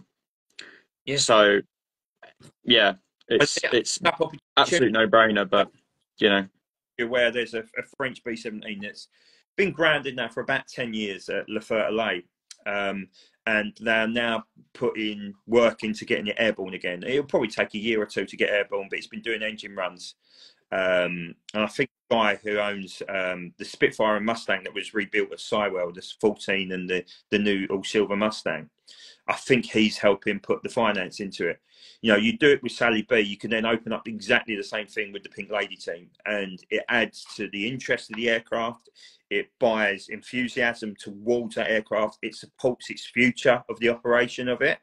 And, anything that raises awareness and gets people involved in keeping a significant piece of history in the air, I think it's a brilliant thing. I don't understand why. Look, there might be other things that have gone on behind the scenes there, but for me, it feels like a no-brainer. The other bits I did note down, I know I'm exploiting my top 5 here, but I'm running the call, so I can do what I like. You know what I mean? So the other thing I put was B-29. Definitely want to see that in diecast in 172 scale. Tying into Master of the Air, which we'll get to in a minute, Rosie's Riveters. I'd love to see 100th Bond Group B-17 and something that ties into the overall film and that. And the other one I noted down, I'd love to see, I love little themes. So we talked about the war in the East. We talked War Under the Sun, D-Day. I'd love to see the Red Bull fleet tooled in 172. I know we've got the Herpa P-38 at the moment, but it's like gold dust to try and find. I'd love to. They've got the P-38 mould, they've got the B-25 mould, they've got the Corsair mould, and they've got the new Mustang mould for aircraft done in a form, again, sold at air shows. We see them over here. Red Bull are pretty much camping over here this summer. Brilliant opportunity to have a all shiny silver birds in the collection. So yeah, that's my top 5. We're going to go on very briefly to Masters of the Air, and I don't know, have you been watching it, Sam? I have, yes. I'm eagerly anticipating. I mean, it's the highlight of my Friday morning, when I'm quote unquote working from home. You know, as long as you know, it's yeah, no, it's been brilliant. What I like about Masters of the Air, it's not just purely combat. It also shows the external aspects of it as well, the human side, The fatigue. and it's easy. It's really watching that. It's really easy to see, particularly the episode before the last one, why they became known as the Bloody Hundredth. Because you know the losses were just absolutely disgusting on those poor boys. I know we've spoken about accuracy before. I don't think it's too much of an issue, because if you think about it's something like, I don't know, Top Gun 2, none of that really happens. But if they were to portray it like it really was and do it accurate to a T, no one would watch it, because it wouldn't make for good television. Yeah, exactly my point. And I think one of the I won't name him, but one of the key historians around aviation basically slated Masters of the Air. And the reason being, if it was written by a historian, we wouldn't be watching it. It would be falling flat. No, I think, and it is at the end of the day, it's not a documentary; it's a drama series. and that's exactly it's exactly the point. I mean, there's definitely, you know, in the next couple of episodes, they've definitely deviated from the book in terms of including the Tuskegee Air. And I hope, and I stress the word hope, that it isn't done for the wrong reasons, because obviously they're a significant squadron, they're a significant pilots based in Italy, and obviously they did some missions in southern France, I think from Corsica, maybe even towards the later end of the world. I just hope that they've not been shoehorned in for an overtly political reason, because I think there's plenty of fighter groups and fighter squadrons who could have been included, whether it be the Duxford-based guys, whether it be Bud Anderson's lot, whether it be, you know, the Martlesham-based squadrons. There's so many great stories to be told around fighter pilots and the sacrifices they made as well, because they're sometimes shown as the cavalry, aren't they? As the look at us in our P-51 coming to the rescue, when in fact, you know, they took significant punishment as well, whether it be ground missions, whether it be flying into poles and taking chunks of the wing off and flying home with holes in their propeller and God knows what else. But sort of touching upon what Michael said, you know, you said you looked on YouTube. I don't think the pre-build up to the series really showed it in its right light, because I was really excited by it, and then I see the trailers and I was like, looks like they've dropped the baton. And then when you watch it, it paints it. It's the best way to describe it for anybody who hasn't watched Master of the Air yet. If you watch episode 1, it's got all the great elements of Memphis Belle crammed into 1 hour. That's the way it is. It's like, if you, there's a lot of things that tie into Memphis Belle in terms of, you know, gear knocked down and the, you know, bits of aircraft shot off and the mass formations, and, you know, there's all these different bits that and you're thinking, oh, they nicked it from Memphis Belle. They haven't. Memphis Belle had nicked it from elements of the book of Masters of the Air and shoehorned it into a film about an aircraft that didn't sustain the damage that Memphis Belle pretended it did, because actually it was a pretty nondescript 25th mission, I think, by all accounts. But if I would say this to anybody who's watching it, and I'm not working for HBO, I've not been paid by them, I would say it's one of the greatest bits of TV in the 21st century. I would rate it that. Like Sam said, Friday morning, I'll be sitting on the train at probably about 5:30, 6 o'clock, and I'll get on at Gideon Park, and I'll hope that the train's delayed so I can finish the hour's worth of TV If not, I'll then stick it on in my office. Go, oh, I've got to go and check my emails, and I'll play it as I'm checking my emails. Or a Yeah, cup of I tea. mean, if you like Pacific, if you like Band of Brothers, it's up there, isn't it? Really. All the boxes. Brilliant acting. I've learned a lot through it as well around obviously the Schweinfurt, Regensburg mission. You know, I didn't even realise they flew onto Africa. And you know, there's that one of the most powerful episodes is an episode where you don't see what happens, and that leaves you thinking, "Oh my god!" You know, Mm. in there during the film, you can't even get attached to the characters because you don't know what's going to happen to them. And there's so many different elements around, you know, evading capture, and there's bits I've learned which I thought I knew a lot about the 8th Air Force and missions and stuff like that. I've learned so much from it, and I really want to go to Thorpe Abbots at some point during the summer. You know, I know there's not masses there; it's a small museum, but I'd love to go there just to feel it. You know, I think brilliant job. I'm just gutted it's only 9 episodes. It's very difficult to include you in this, Michael, if you've not watched. I tell you what, I'd like to say something now, and I don't want it to come across as overly worthy, but I think it will tie in with what we were saying about Sally B. What we're talking about as the hobby in general is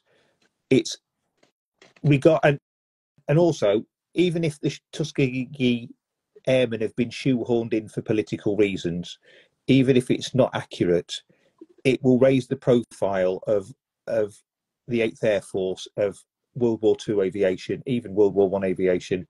The issue that I have, as you know, and despite my youthful good looks, I'm 58 this year. I'm nearly 60. After me, who's coming? With regards to diecast, and you know, we often talk about it in not bad terms. Diecast is almost like dying out. Yeah. After us, where are the collectors? You know, after us, who are the people that are going to show an interest in this and understand it and be knowledgeable about it? You know, I've said before, I've got 3 teenage boys. They've got no interest in it. Ted, bless him, is doing his GCSE. Infuriating for me, GCSE on World War One history. You know, Yeah, by rights, I fully appreciate being the ripe young age of 25. I'm probably in something of a minority. Yeah. You know, when it all ties in. So even if it is a bit Hollywood TV and political, it will get people will watch it. People will then go and learn. The sad thing about the Sally B is, get your head out your arse. It can only benefit you as an organisation. If you're selling bucket loads of the plane, people will want to come and see the real one. Even if they don't, and you're getting no financial benefit from it in this day and age, you can't turn down free money. You know, And this is like it's short-sightedness of people at the moment is just so frustrating. Egos, and this is I don't know. Like, it's very difficult to say this. I don't want to be sounding like I'm slating Ellie Salimbo, because I'm not. Because she's done a brilliant job to keep a 4-engine bomber flying for 40 odd years after the death of a partner who brought it over. Ted White, I think his name was, wasn't it? That's why the checkered.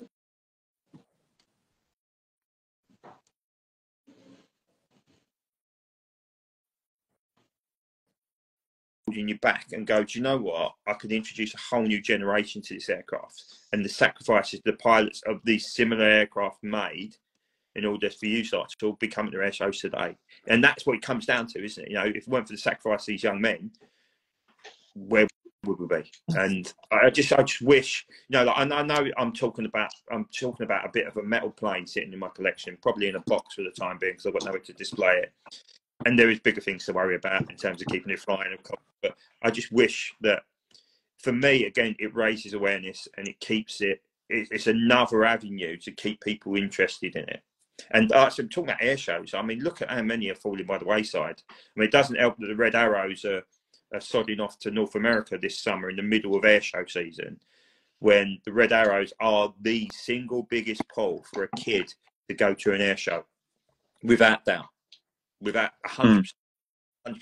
Kids go to air show and go, oh, what are they? Oh, that's really exciting. That's really colourful. It's really, because that's what it's about, isn't it? It's about the colour and the daring and all that. And that them not being on the air show scene this summer, when you're losing air shows, no, by the dozen, dare I say, But that's how it started for me as a kid. You know, going to Chroma and seeing the red arrows. So you know, it's crazy. but yeah, It's crazy. We need to, and I guess I know it's only a small band of people which are watching this tonight, and maybe only touching a very small minority of but it's people like us who, you know, and I say us, I'm not bloody revolutionary by any means, Jesus, but it's important that we keep it going and we keep it going. I want that Rafe really understands why I love aircraft, you know, why I wanted to be and I hope he likes it, but I can't force him to like it. He's obsessed with West Ham instead. But, you know, it's like you said, Michael, where are the next lot coming from?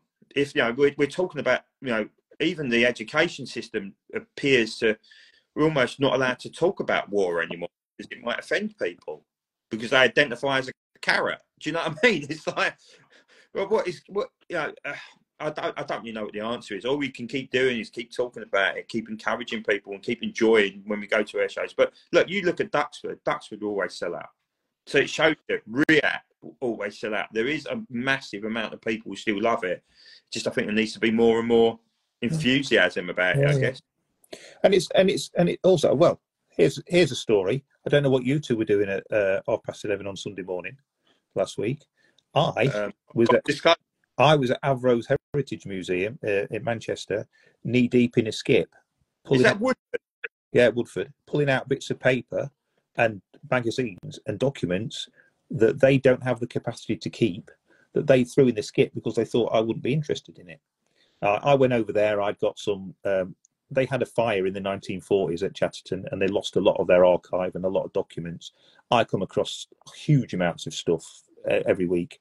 I've got some original 1912s photos and postcards of the Avro biplanes and the original 504. I'd got a brochure from the King's visit to the Avro Lincoln assembly line in 1946. I give that to them for free. They give me all their unwanted things that they can't store because they haven't got the storage facility. So I was in the skip. Things that I pulled out: a 1969 Boeing 747 Pan Am operations manual. Nobody wanted it. That's gone to a museum in America. 1960s air computers, operating manuals and brochures. They just assumed nobody'd want it. Some of them are going to Bletchley Park. Some of them are going to another place in London, and it's a sad indictment that, and this is not a reflection of Avro or any of the other museums. They haven't got the funding or the facility, or even the staff to run things properly. No. You know, I go to our local library. I go to libraries and say, you know, I've currently got something in my house, about 3,000 aviation books that I sell on eBay, I give away. I went to our local library and they said, no, we can't take any because we haven't got anybody that can book them in. You know, it's so frustrating. It's almost like they're not deliberately whitewashing history, but because it's so long ago now, you know, there's not many survivors from World War II still living. Once that last one's gone, it'll get consigned to history. You know, World War I's long gone. You know, think about Harry Patch and how long ago that was. We need to keep it going because the lessons that we are learning now are directly from historical facts. You know, that all conflict areas in the world can be traced back to World War One, post World War One, immediate prior World War One. You know, it's just just sad, really. It is, but look, let's not moan like a bunch of old gits because Sam's only. No, I'm off to go and join Hangar 3 or wherever it is. Right, final thing we're going to do. Obviously, we touched upon Master of the Air. Let's go back to diecast. What is your model of the month? So we brought this on. I think it will be a feature for every Wings Monthly. Sam, have you had anything join the collection in the last month, or have you seen anything that's been released that has really caught your eye? What is it? I'll be brutally honest. I mean, my days when I would be buying a model a month are sort of long gone with other things, other financial considerations that have sort of since taken hold. I mean, I've got one, but I really like the Hobby Master Rafales. Um, I would I would probably be in for another. They released one with the nuclear, the French nuclear cruise missile attached to the bottom of it. I forget the. I think that's yet to come out, but when it does, that'll be an absolute cracker. And I mean, I've got the Navy one, the Air and the Val release, and that's absolutely brilliant. I think Christian might have that one as well. Um, but yeah, that for me is, and but especially when they bring out the nuclear one, that's going to be an absolutely stunning bit of kit. Um, but yeah, that would probably be what I'm gunning for, other than my top five wants, which we've already mentioned. That would be I suppose the wild card, as it were. Um, but I mean, release. I mean, thing is now, the Hobby Master posters, they're getting, dare I say it, like a bit samey now. I know we do have the Mirages on the way as well. That'll be really nice. I think the first one up is a Israeli pilot. So, but yeah, and then of course Corgi, you've got that 3 month release structure, which I know we went back on this before, but I think that's part of the reason why things are so hard to get right, because when they're announced, you can almost guarantee that they're so far along in production, then no changes really can be made. Um, so yeah, my collecting has slowed down, but I've still got my eye on certain things. But I think like I say, the Rafale with I'm going to try and find out which one it is, but with the nuclear missile on it, I think that'll be awesome.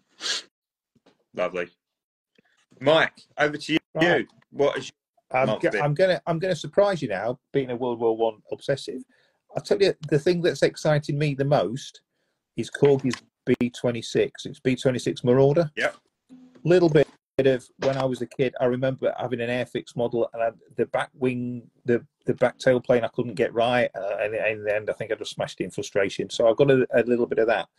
But the exciting thing for me is it's a new two-engine bomber. It's showing that Corgi's not afraid to almost like take a punt, because in my limited knowledge, there's not going to be that many colour schemes that they're going to be able to knock out for B-26. I'm sure there's a few, but compared to what they could have played safe, they could have done something, mainstream. And I think that shows that their intent. It shows their willingness to do something a little bit different, and that gives me hope for the future for World War One. So that's actually quite impressive that you've gone down the non-World War One scheme. But I'm going to show you mine, and this isn't brand new, but it's really important to me to have in my collection. So I'm a massive Spitfire fan. I'm sure those who've seen the videos and the pictures of my collection. This turned up, and this is the Johnny Johnson new mould Spitfire Mark 9 with the E-wing, so the outer cannons, as you can see. And of course the beer barrels. It's unreal, and I don't know if you can see, it's got the dihedral, whatever you want to call it. There is actual dihedral there, like you can see the actual bend in the wing. It is an amazing bit of kit. It's something I'm going to be doing a video for soon. I was battling to get that out there, I was trying to casually look like I weren't struggling, but the Spitfire was stuck in by its wings, so I couldn't move it. It's a brilliant bit of kit. The paint finish is amazing. It's just everything I wanted. So for those who collect model aircraft, before the Corgi Spitfire 9 was retooled, it was as flat as a pancake. It was pretty bland. Some interesting schemes. It was an okay model, but it just never was quite right compared to the Gemini Spitfire. Can I just ask, what's the price point on that? This I paid £45 for. So that's good. Pretty good. I paid £45, but that's from Super Andy Beck from Lofty's Models. Another little shout out for him. I'm sure, literally, the Welcome to Wings Monthly is sponsored by Lofty's Models. He literally brilliant guy, top guy. Who's, of course, if you haven't checked out the previous Wings Monthly, Andy's on there talking about his business and why he got into diecast. I've got now all three of the new mould Spitfire. So I've got this, the Colin Gray, and of course the TR9 Grey Nurse as well, which was funny enough flying over where I live today. He was doing some circuits at Southend Airport, about 10-15 miles down the road. So it'd come up from Biggin Hill. So I will do a video on all three Spitfires at some point as well. But that's my model of the month, purely because I've been waiting for that for a while. I've not been in a position to buy it, and Andy very kindly offered to sell his example to me. I do have Night Fright coming as well, so I'm sure that probably be shoehorned into next month's model of the month, and possibly the Bowfighter as well. So I'm really back into it with nowhere to display them. But it's like anything, you know, like for those who are not to share too much with you, the last 2 years have been a really interesting journey where I've literally stopped collecting aircraft overnight. And yes, I've got more than enough already. But to be doing something that gives me a bit of joy and a bit of interest, and it helps take away some of the burden of work, and it keeps you focused on other stuff. That's why I do this. I do it because I'm passionate about the hobby, and I want it to be something I do for the rest of my days, you know, because it keeps me, it makes me happy, doesn't it? It makes me happy displaying them, talking about them, learning about them as well, because I love understanding the history behind these aircraft and the people. It's not just about the model, it's about that story as well, and I think that all sort of ties into it. But look, I think that's probably about it. I don't see anybody asking any questions. I think they've all probably either died or gone to bed now. Hopefully nobody has actually died. But Popped himself, yeah. Hopefully not. Yeah. That's why I bring Sam on. Obviously, us old farts, face for radio. He's the face of he's the next generation of diecast collector. Like if he turned up at Duxford, everyone there would be like, "Who is this guy?" You know, what's he doing there? I'm not coming on to you, Sam, by the way. This is not me saying like I fancy you, so don't get too excited. I'm just saying you are the generation. But when people dress as Field Marshal Rommel at Duxford, you'll understand what I'm talking about. Right. So, not another train. It's just mentioned that it's code free, and thanks for the story mentioning. So if I'll give people shout out. So please give this guy a follow. Not another train. He's just done amazing code free on a B-24 Liberator, and it looks absolutely delicious. So please give him a follow. Obviously he collects trains as well, so don't hold that against him. But, not another train. yeah, no, not another one. But look, that's it from me tonight, guys. Look, Mike, thank you so much for one, being a top man, being again, I'm going to give. I think you give people shout outs. So when I've been going through a real crappy period, Mike was one of these people who reached out, and it's really nice to have a group of people who love the same thing, are really passionate about the same thing. But it's lovely to have that human side as well. And I've given credit's due. No, thanks, mate. Little things I know. Like, I mean, in the early days of DWC, during COVID, Mike sent me a message over on the DWC page, just saying, look, thank you. I'm having he was having a bit of a tough time with the job he was doing and stuff like that. And he sent this really lengthy message, and we talk about the model hangar free guys who put effort into stuff, and it took effort to write it. It wasn't just, oh, thanks for doing the videos. It was a very detailed message about look, cheers. Really, he's giving me something to focus on, something to interest on, and it really, I said this pre-video to him that it really hit home that actually. You might not touch everybody on the group in terms of the way you affect people, but it's lovely to know that when you do something like this, that people take note and people enjoy it as well, because that's why we do it. We don't do it just for the sake of it. We don't make money out of it. It's lovely to have that. I'm sorry it's cost you probably thousands of pounds in diecast, Mike, but it's lovely that you reached out and did that, because it meant a lot to me as well, because it means that what we do has an effect. So. And thank you so much for actually educating me tonight around World War One. Your knowledge is fantastic. No, I've learned. I thought I knew a bit about World War One. I've learned loads as well. So yeah, that's good. Yeah, and say that, don't be afraid to contact Mike over on the Facebook page if you're going to delve into World War One, and also if you need a book on World War One. Yeah, I've got loads. Yeah, she's gone to bed, but what he's really not telling us is the bed is made of books, and she's wrapping herself in probably paper rather than covers, because that's literally the house is just entirely made of books. Do you know what? He's not wrong. Every room's got books in it. So look, no, cheers, mate. No, look, thank really, you. really. And I'd just like to reciprocate and say, I was working for the NHS during the dog days of COVID, and I was a patient care advisor on the phone, and the darkest night was I was on my own one night working till 10 o'clock at night. I had 7 deaths to deal with, and it's when you're working on the phone and you've got irate families, distraught families, relatives, not understanding that they can't even have a funeral and stuff like that. It wears you down night after night after night. And I'd go, I was working from home, so there's not even that when you go home and you get to your house, literally down the flight of stairs. And it was just so good to just like bang a DVD on, or watch one of Mark's nerdy videos about the Bristol bow fighter, or a Focke-Wulf, or whatever, just anything. It was just absolutely brilliant. But genuinely, I've made so many friends through this group, like you and Sam, James. I know he's a bit of a northern dour-faced, miserable git, but I've been able to help him as well with. We'll allow him. We'll allow him, Mike. He's a gooner. Some of the Polish World War II stuff I've come across and sent it over to him, and he's so appreciative. There's people like Simon Oliver and Paul Abbott who have got me in contact with models that I'd never have dreamt of owning. And it's more than just a diecast group. It's a friends group. It's like Andy's Man Club, but we just talk about diecast. And hopefully we can all get together at Sywell during the summer. Again, a plug and air show, which is dying. But this is some air show at Sywell in the summer. It's arguably the new Flying Legends. Whilst Flying Legends is away this year, and it's something I'm really looking forward to. So, are you going to that, Sam? When is it? It's the 24th and 25th of June, I believe. I'm doing the Saturday. Okay.